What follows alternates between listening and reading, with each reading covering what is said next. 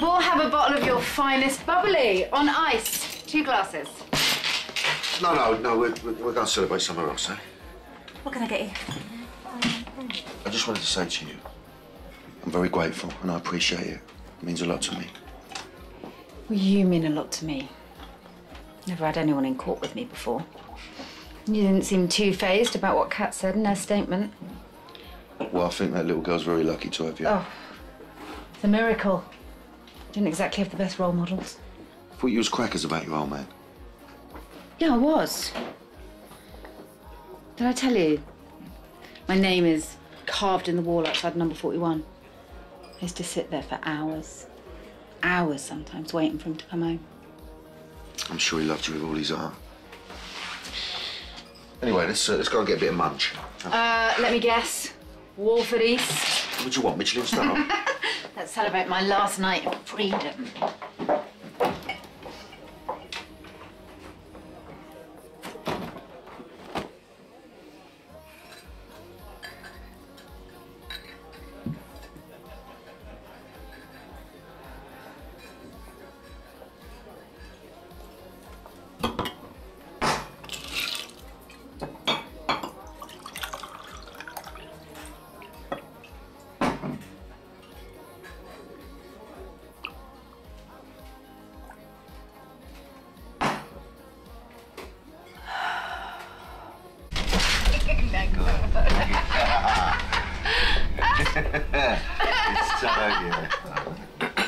Are you, ready for the bill? Oh, well, actually, I was expecting it to be on the house. Especially after your faulty heating nearly killed me yesterday. That's funny, because Bobby told me you used a whole roll of cling film wrapping yourself up like a cold sausage. I didn't say that. You know, actually, I think I'll have one more glass. Yeah, I'll have this one. Bobby. Lively. Now, I'm not one to talk about women like they're pieces of meat, but let me tell you something now. You in that get-up, you look nothing like a cold sausage.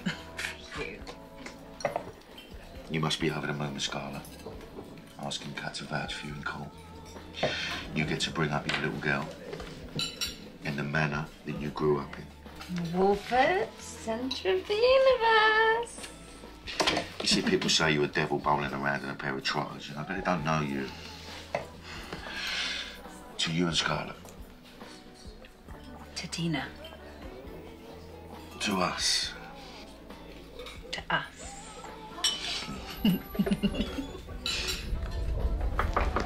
Mom!